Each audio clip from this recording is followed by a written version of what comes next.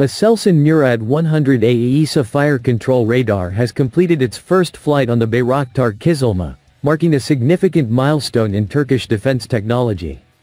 The radar, which features agile electronic beam steering and supports both air-to-air and air-to-ground missions, successfully demonstrated its capabilities during the flight.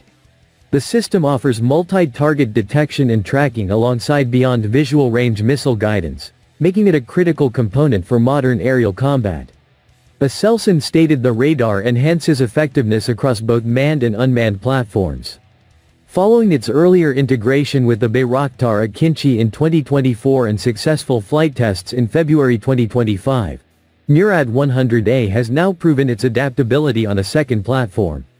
The company noted, the successful first flight confirms its adaptability to different aerial platforms and readiness for operational deployment. The radar's design includes GaN-based power amplification, wide-frequency coverage, and digital beam forming at the sub-array level.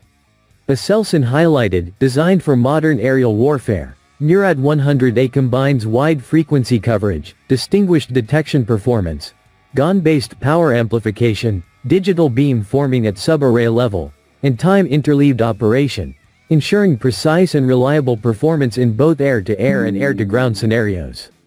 Integration on KIZILELMA allows for simultaneous target tracking and missile guidance, further underscoring the system's operational flexibility.